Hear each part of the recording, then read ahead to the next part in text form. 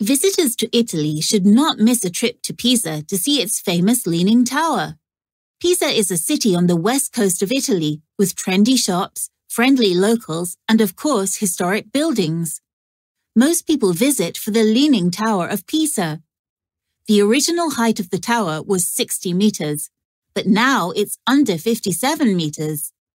Don't worry though, it's safe to climb the 294 steps, and the view from the top is breathtaking.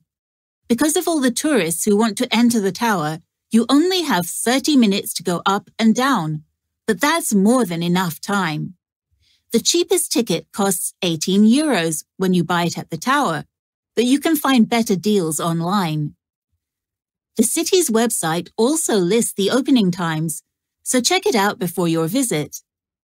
Please note that children up to the age of 8 are forbidden to enter the tower, and those between the ages of 8 and 18 must have an adult with them.